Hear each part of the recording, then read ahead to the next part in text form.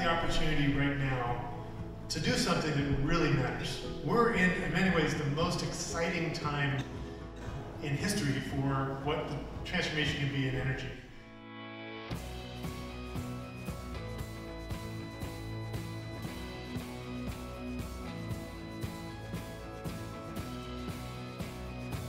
Tonight was about looking at what is going on both locally and internationally in terms of energy efficiency and productivity.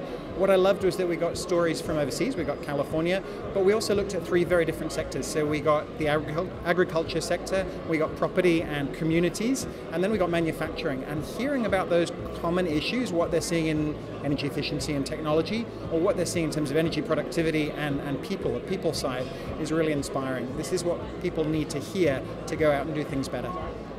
For me, a lot of it's about the transition into this new economy and, being the pioneers on this journey. And I think in many ways, a lot of Australian businesses are really doing a lot of great work together to take that transition to the next level. I think it's fair to think of Sydney as being a mosaic of different situations, different opportunities, both in the renewal and retrofitting, if you like, of existing suburbs. Sessions like this can really bring that knowledge from, what do we have to learn from other countries and other states, and what do we have to share and to teach others about the things that we're doing really well.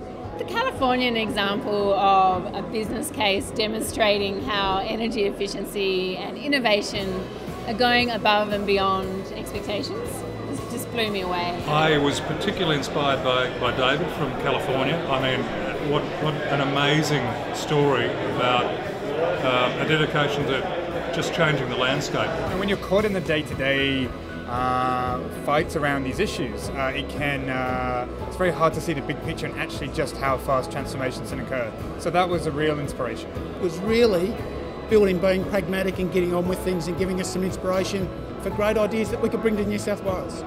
It really shows what really good, thoughtful government can do in terms of policies to lead change.